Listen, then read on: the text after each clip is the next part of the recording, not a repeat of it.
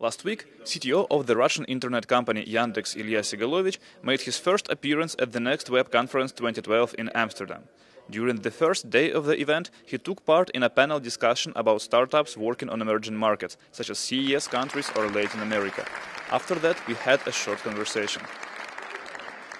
This is your first time at the Next Web. How do you like it here so far? I think it's a great conference and lots of interesting startups and great audience all over Europe. So not only for Europe. So I like to be here. You did participate in this panel about emerging markets today. So what's the main message you wanted to bring to the audience with this? My message is go to Russia and try your business there. I think Russia needs more Russian and also more widely like Ukraine and other CIS countries. They need more interesting startups from Europe and the United States because I think the opportunities are great and just don't be afraid and come and try it. Why do you think that CIS countries need more startups from outside? What's the problem with growing own startups in these countries? There's no problem growing own startups, but I think we require more high-level, interesting competition, more strong competition from interesting companies coming to Russia. And, I think it's not that hard to translate the interface, and not that hard to translate to localize some other things to make the app and the things better for Russia. And also it will raise the level of development inside Russia because it requires some high level. But in Russia, and as I understood from the panel in Brazil as well, there are many companies that just make copies of successful Western startups. Is this a big problem, in your opinion, for Western startups to enter the Russian market? I mean, copying is not a sin. First of all, I'm very agnostic to copying or not copying. The question here is, is your startup, is your services really, required, really, needed by your audience, and the focused targeting to your audience is probably the key here. Not is it like how fast you copied Y Combinator, 1 week or no, 3 weeks, it's too late, It doesn't matter actually.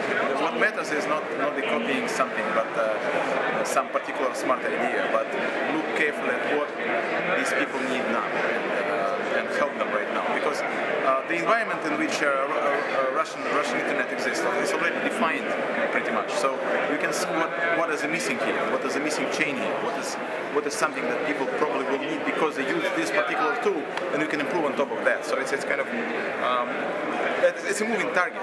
You cannot bring some service and boom, into this market and see how it flows. You should look carefully what is really needed and then go with that. So you transmit the message that Western startups should not be afraid in entering the Russian market. Maybe you have something to help them? We are going to do that in several months from now. We are going to announce a program, but it's too early to say. But I hope we will help Western startup and European and Israeli startups to come to Russia. Okay, and now a question about a completely different topic. I remember seeing your tweet for Electronista and Guardian that they made mistakes in quoting you. So what did you actually say and what you didn't say then? It's a good question. Actually, it was a long conversation with a group of people, and at the end there was a topic, somewhere in between different people, and so it was one of the journalists who was kind of taking some phrases and words out of long conversation and putting into one, sort of interview, like I was against Google or something like that. It's a little different as I view it. I think Google, first of all, is a great company, and it works a lot to open the internet. That's an important statement that it didn't sound in that article. Another story is that the conversation and dialogue between Google and Facebook and Apple is not my area of how to say, it's not my competence. I'm not competent in that dialogue. I'm not going to interrupt or say something in between.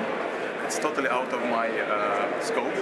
And the third thing I wanted to tell is that Yandex itself was always for openness and for making other searches available. If you look at the search engine result page of Yandex, you'll know this link to Google. So we never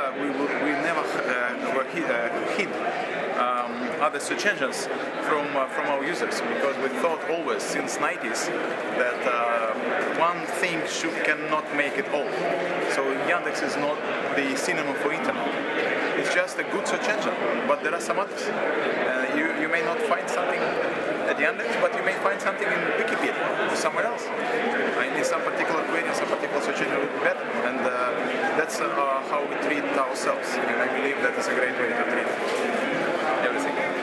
So you would basically like Google do the same and give users a possibility and opportunity to get search results from another agent? It's not my competence to advise them what they should do. I'm just expressing my attitude to the whole issue. I'm not advising anyone to do anything. Okay, thank you very much. Thank you.